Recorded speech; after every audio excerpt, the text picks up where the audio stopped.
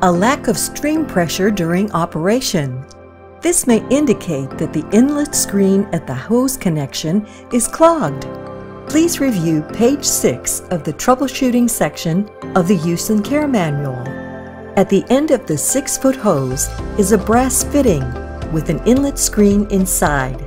If it looks blocked with dirt, you can remove it to clean. Do this by gently pushing on the screen itself. Take care not to bend the screen in. To clean the inlet screen, wash it in a sink or bucket using soap and water. If this does not resolve the issue, soak the inlet screen in a mild solution of water and white vinegar for 10 minutes or until the dirt is removed.